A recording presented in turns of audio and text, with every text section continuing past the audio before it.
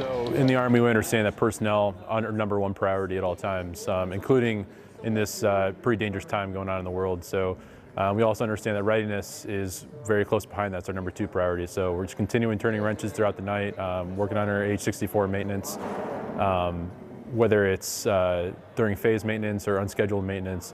We understand that we have a mission still, and unit readiness is still a top priority. So to mitigate with the kind of crazy time we have going on in the world, we have a single point of entry into all of our hangars. They're going to use hand sanitizer, hand washing stations in and out of every single building. And at all times, we're about 25 to 50% manning to kind of mitigate those social interactions and try to cut those down a little bit. And then the social distancing, using about 6 feet, working on all the aircraft between everybody. So that has really helped us keep safe down here. And yeah, our leadership, they've been awesome about doing town hall meetings and kind of keeping us all up to date.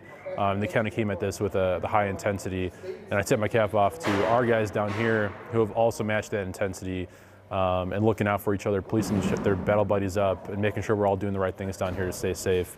So like I said, they include the social distancing, making sure that their battle buddies are coming in and out of the hangar at a single entry, and making sure that they're policing up their buddies on the hand washing and everyone's practicing safe procedures. That's what's keeping us successful down here.